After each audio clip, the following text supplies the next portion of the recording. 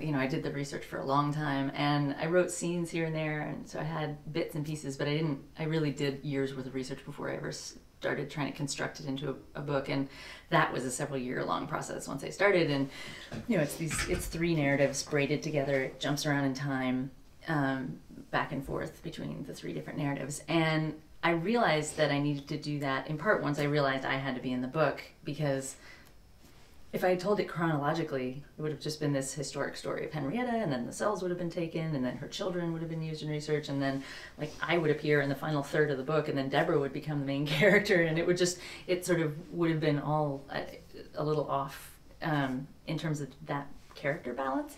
But also that really if you see the story of her family, particularly Deborah, at the same time that you're learning about the cells, I realized that the cells would take on a very different weight if you watch the way that her daughter was responding to them.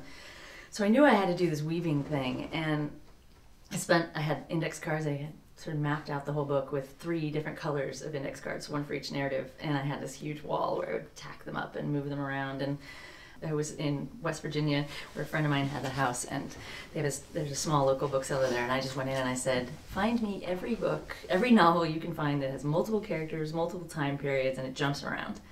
And so she just started ordering me this flood of books. And interestingly, the one that was the most useful early on was Fried Green Tomatoes at the Whistle Stop Cafe.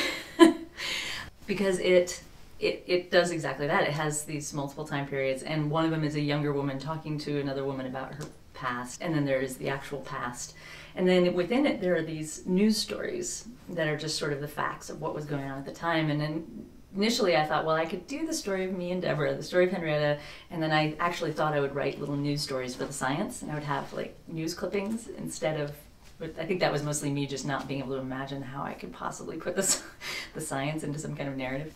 And then, interestingly, at a certain point, I started watching movies that had a similar structure, so I knew that I was going to do the jumping around, and it turns out that a lot of movies are structured like that. And the movie Hurricane, about Hurricane Carter, the boxer, that is the structure of my book, and it has similar 3 different narratives, and they are in some ways kind of similar stories.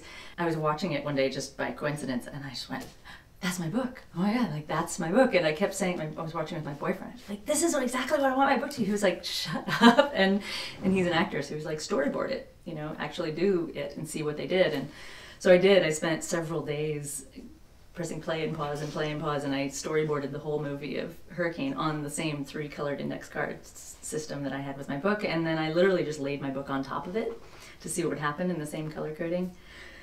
And through that, I realized I was jumping around. I was taking too long. I had these long chapters, and really part of what worked with the structure of the movie was that it happened really fast.